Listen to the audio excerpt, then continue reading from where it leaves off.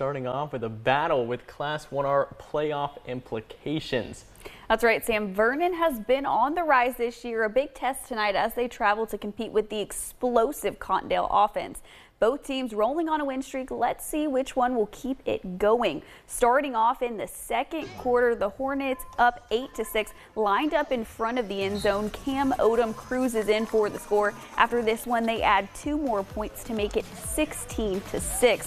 And this Cottondale offense was in full force tonight. Jock Garrett denying the tackles. He cuts it up the middle, weaving up the field like a winding road, gets pulled out of bounds just shy of the end zone. The Hornets will go on to score to go up 24-6. Now it's time to see Vernon in action. Caden Hammock with the handoff. He's showing off his wheels, books it into the corner of the end zone to make it a 24-14 ball game. Well, Cottondale back with the ball. You guessed it, Odom to Garrett. You wish you had this kid on your fantasy. He's putting up major numbers tonight. Checking behind him, but they are in the dust. Cruises into the end zone to extend their lead.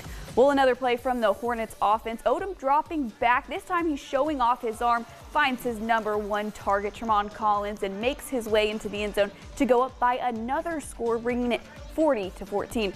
Well, it's all Cottondale in the rest of this ball game. The Hornets roll on to win this one 56-14 over Vernon.